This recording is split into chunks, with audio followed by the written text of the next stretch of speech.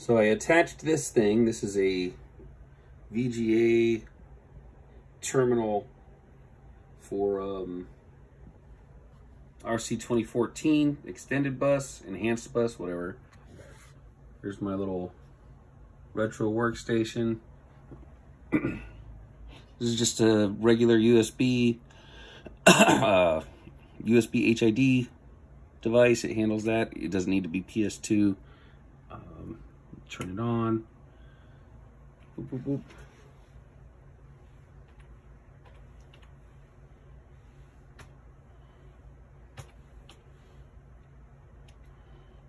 I need to add Dvorak support, but I can plug in my programmable keyboards and use Dvorak that way.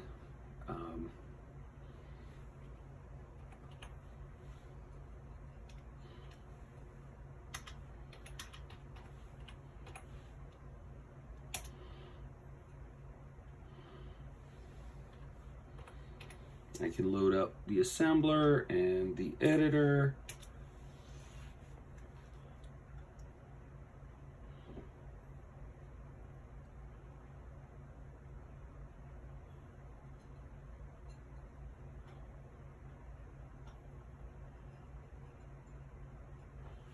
After loading those up, here has changed.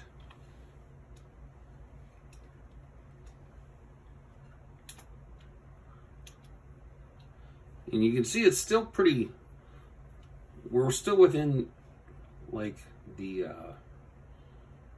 first 32K boundary. We've got a full 64K of RAM established for this run of Collapse OS, and we've got a full kilobyte for our parameter stack, or maybe our return stack. I think the parameter stack. So